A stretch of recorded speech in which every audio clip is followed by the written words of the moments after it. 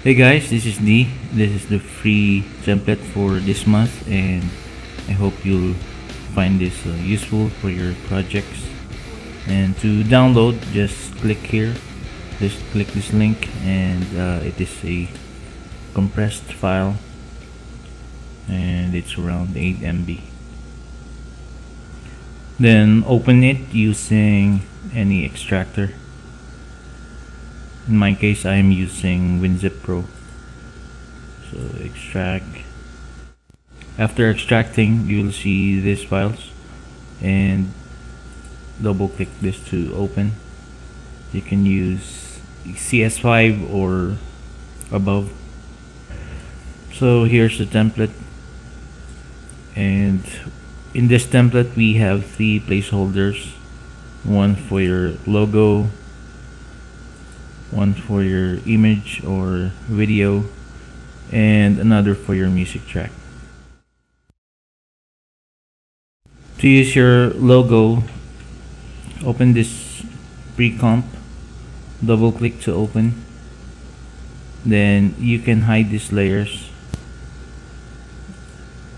So go to File, Import. For this I will be using the CVI logo. Click and drag it to your pre-comp, and if you want to play around with the size, just click this layer first, press S on your keyboard, and then play around with the values.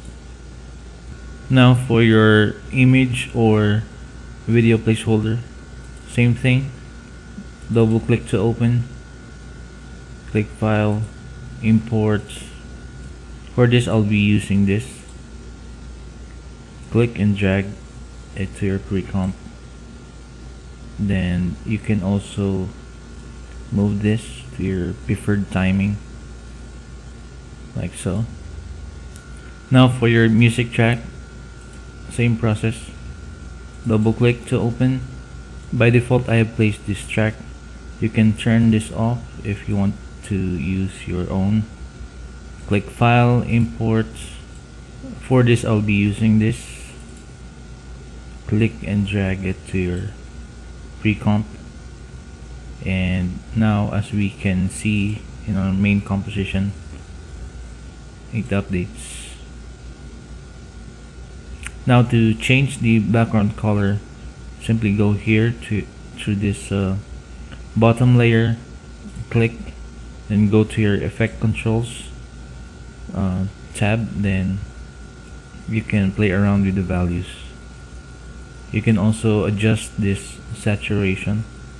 Also you have this curves adjustments to play around with the contrast. Now to render this out, go here to you should be here in your main composition. Then go here to composition. Others use make movie, but I use this pre-render. Then to adjust this settings, click, then select H.264. This is the default video codec, and if you want to use it for Vimeo or YouTube, and the setting is around 8 Mbps, so you can also maybe just 7. And click OK, and don't forget to check this box and click OK. So this template, by the way, includes sound effects, and of course this save it to wherever you want to save it, maybe to your desktop, and type in your file name, then click save.